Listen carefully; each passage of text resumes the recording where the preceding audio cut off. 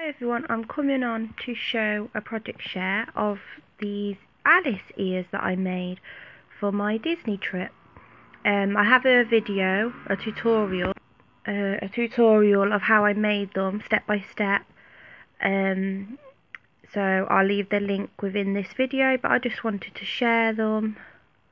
And I really wanted to make a pair myself. With me being a crafter, I just had to make a pair to take out with me to Disney.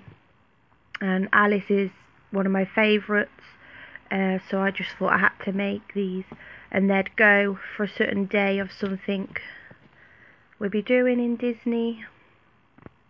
But I'll be sharing all those videos and that to come, so you'd have to keep a lookout.